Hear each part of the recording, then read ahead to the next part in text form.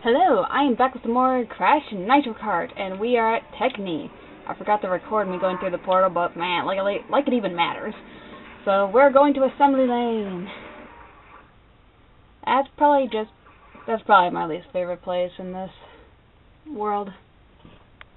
I don't really have anything against it. I just find it kind of boring a little bit. I don't know, it is pretty unique though, because I always thought of Assembly Lane to be like a mix of Tiny Arena and Engine Labs from Crash Team Racing. So that's one thing I found that was pretty cool.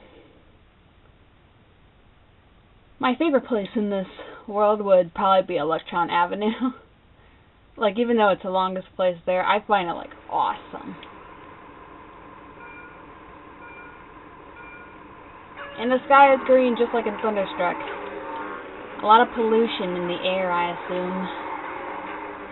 Places need to keep better. They need to take better care of themselves. So anyway, I just now found out what the Team Blast thing means. It means that, yeah, I just got done seeing a comment of somebody telling me what it meant, and it makes a lot of sense.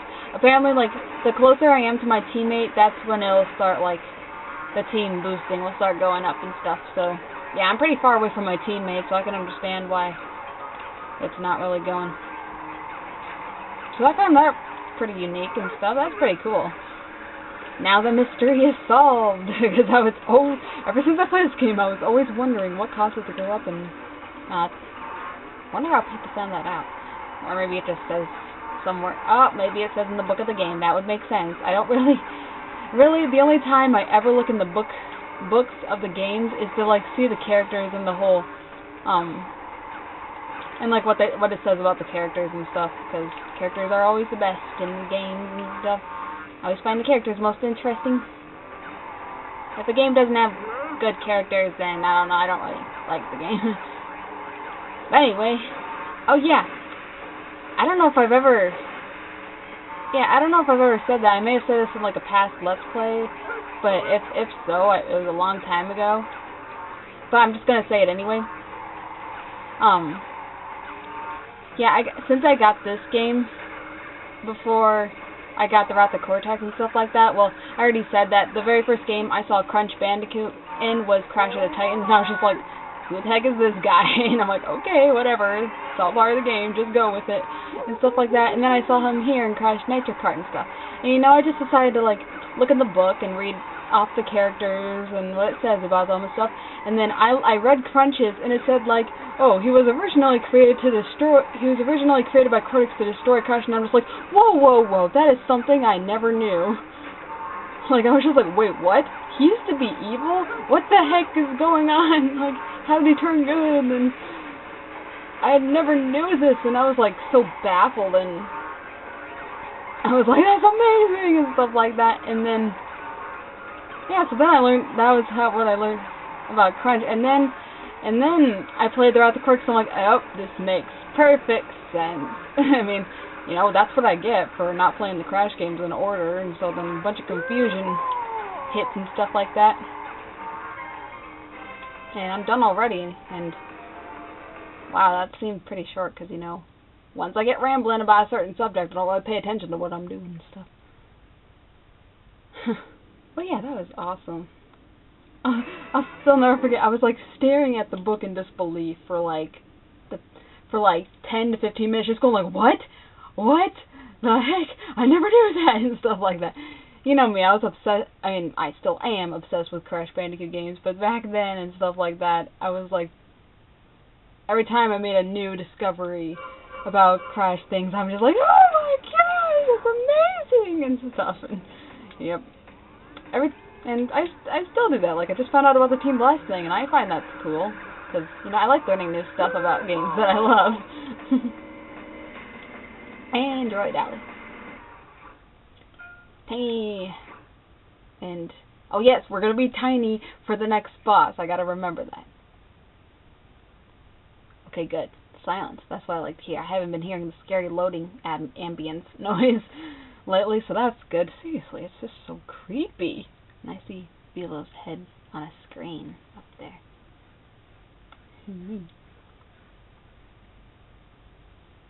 is he like in control of all the planets or something? Or wait, didn't he say he was like the ruler of the galaxy?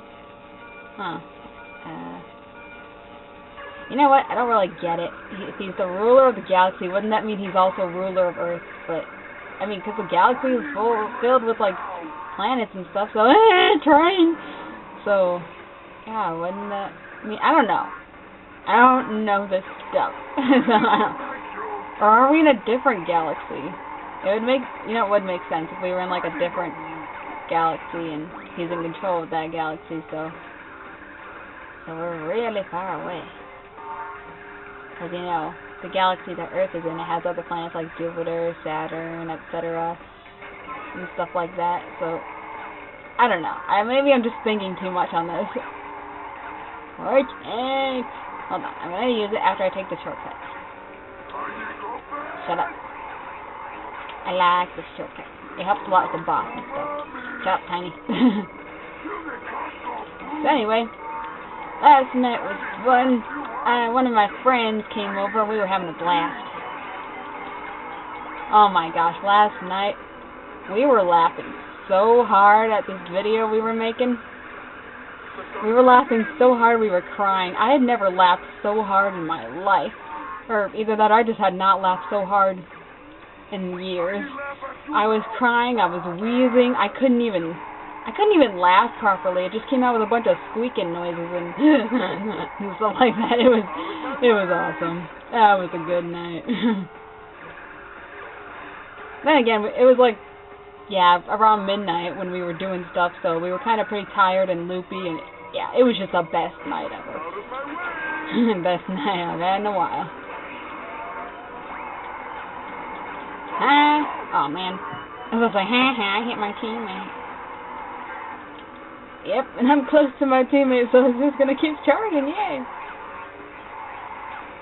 Except now I'm far away, so I took the shortcut. But that was fun. Yeah. I also was taking my senior pictures last night. Stuff like that, so that was pretty fun.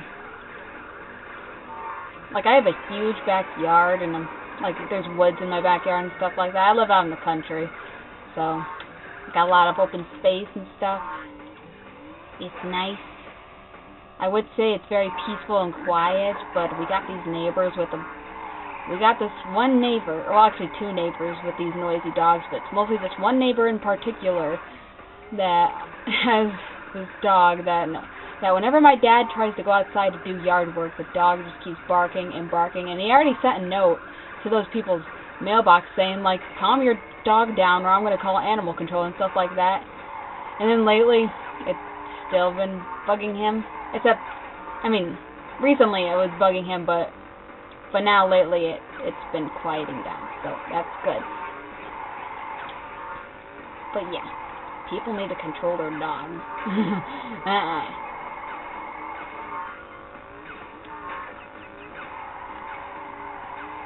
You'd expect this problem to be more like in the country, I mean, in the city and stuff like that. Well, I don't know anything about living in the city, so I shouldn't be one to talk about that.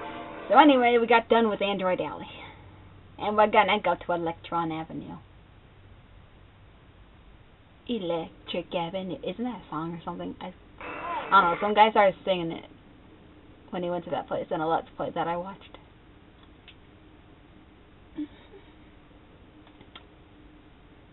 Yay, tiny. Well, I never thought the loading screen looked like Teknee at all. It just looks like the place I went to, Android Alley. There's the creepy loading ambience again. Go away. Go away, Ukuka. You're supposed to be gone. I mean, by the time I get to the third world in Crash Team Racing, that's when he's supposed to be gone. And I thought that would be the same way for this game too, but it's not. We're going to be Engine at Electron Avenue. And Oxide just loves to be tortured. Because he was tortured in, like, Tiny Temple, the loading screen. He was tortured in, I think it was the Deep Sea Driving one or something. I don't know. But he just keeps getting electrocuted. And those 3 red-eye missiles are heading towards him. And I didn't even think it was possible to shoot 3 at the same time. And plus, those aren't even available in racing things. They're only available in the battle mode. But whatever. It's your loading screen. It's your concept art. Whatever. Yay, big jump. He looks happy. Actually, I can't even see his mouth, so I don't even know. But whatever. Shut up. Yeah. Shut up, Benjamin. Yeah. I thought... See, that sounds like an evil baby. Get out of the way, moldy cauliflower head. Yeah. If you don't understand my nickname for him, I don't want to explain it again. I had explained it in like both Crash Team Racing and Crash Bash. I bet your people are tired of the story by now, so I'm not gonna explain it again.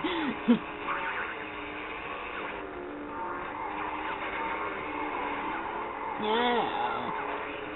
Oh yeah. I keep forgetting that I have that blast. Moldy cauliflower head, get out of my personal space. No. Oh, boom! I hit it. Face. I have no clue what you're to say! I just heard roar! Engine, you are so weird. He's very eccentric. And he starts getting more eccentric as the games progress, I've noticed. I mean, you know, in Crash 2, and Crash 3, and Crash Team Racing, and Crash Bash, he seems... Well, in the Wrath of Cortex, I guess. He seems generally normal and stuff like that. And stuff like that, but... And then you start going into, well, it mainly starts, I guess... I don't know if it would start... His, like, craziness starts in this game or not. He seems okay, I guess. Except for his clothes and the racing thing. He scares me. But anyway, it's definitely Crash Tag Team Racing when he starts to develop a kind of a bit of a problem.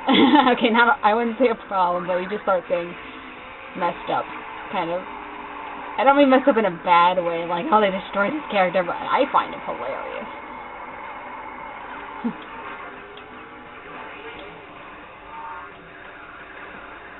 I mean, so there's not really any engine that I prefer. I mean, his normal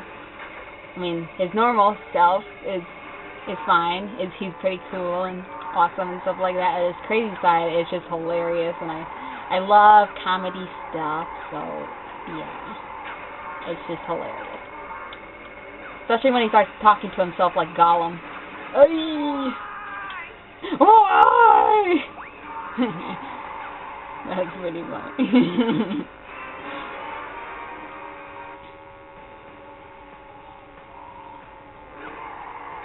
I was going to talk about a different character and I totally forgot. But yeah. Yeah, there's rarely any characters in which I prefer the new over the old, really. I think I already mentioned in Crash Bash that I actually like the newer version of Brio better than the old version. I like Brio and Mind Over Mutant the best. He is, like, so funny. He claims he invented everything and stuff like that. I mean, like, yeah. I don't know. I don't know. Plus, honestly, I found us stuttering to be kind of annoying. To be honest. And, you know, I was making fun of Brio and Crash 2 and mimicking him and stuff like that.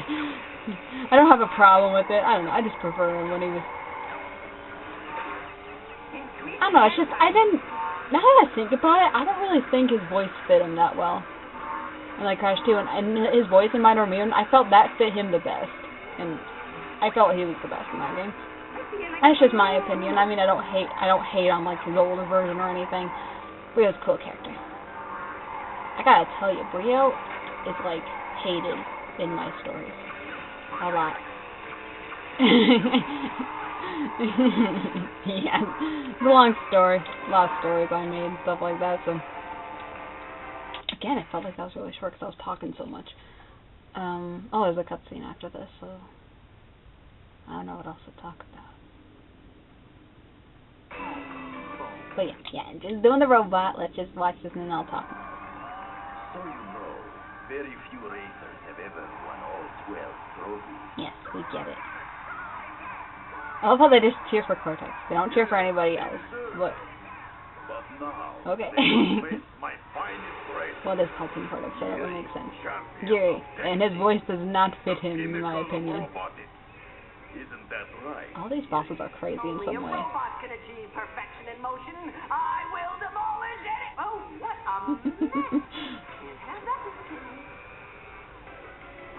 Oh my gosh.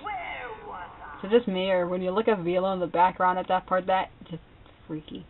Yeah. So anyway, yeah, there's not really any other characters that I prefer the new over the old. Like I said before, as for Tiny, I just pretend that's not even Tiny. I pretend it's its long-lost cousin named Teeny, and everything goes well for me, and it makes perfect sense. Maybe not perfect sense, but it makes somewhat better sense to me. It's better for me to think of it that way. I just have no comment on that, really. That's kind of like the moment where I go like, what were they thinking?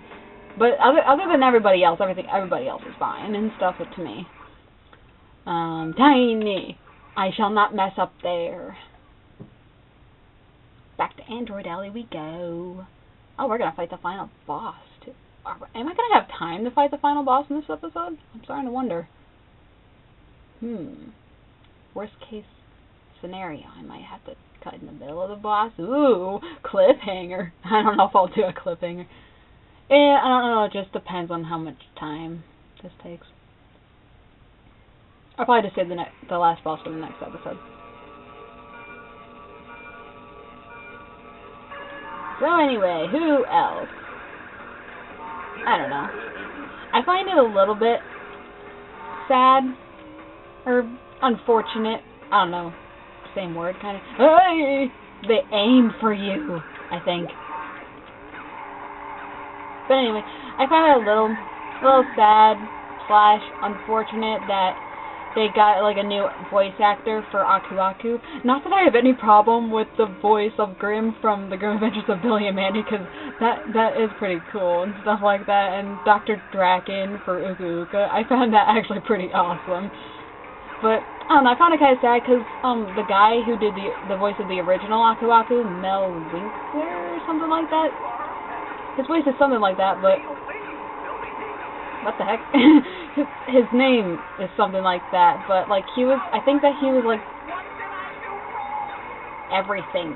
You did everything wrong. Anyway, like I think he was the longest voice actor to stick with like the Crash series and stuff like that. He voiced Aku Aku in pretty much almost every game up to it's up to Crash Tag Team Racing, and I found that pretty awesome.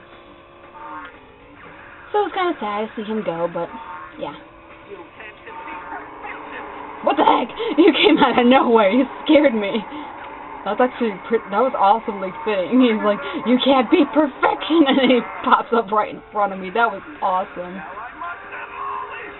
That's my favorite line. I don't know what he said before that, but he just spoke all peppy or something, and then he goes like, now I must demolish you. That was kind of scary. He popped out of nowhere. I shall take the shortcut again, and hopefully get him off my butt.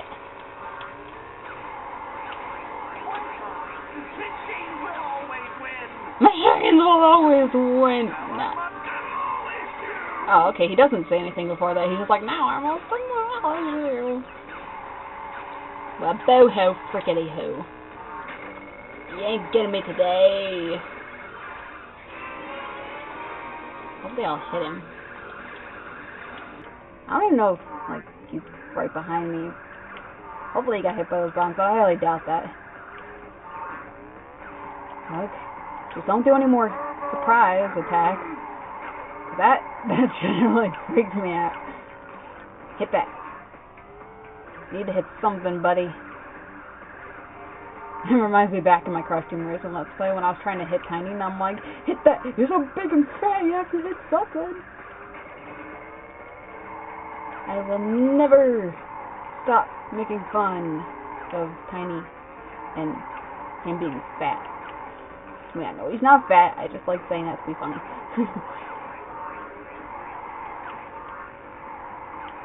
I mean, that was in one of my really old stories. That, I mean, I used to make like these really stupid stories or whatever, where I would be with the Crash characters or whatever.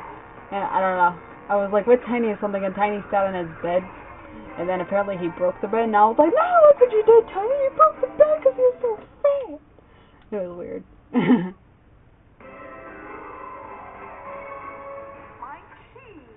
How did I lose?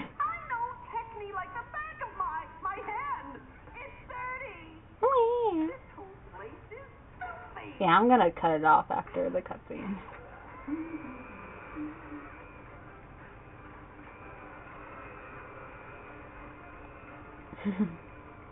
I look like Cortex.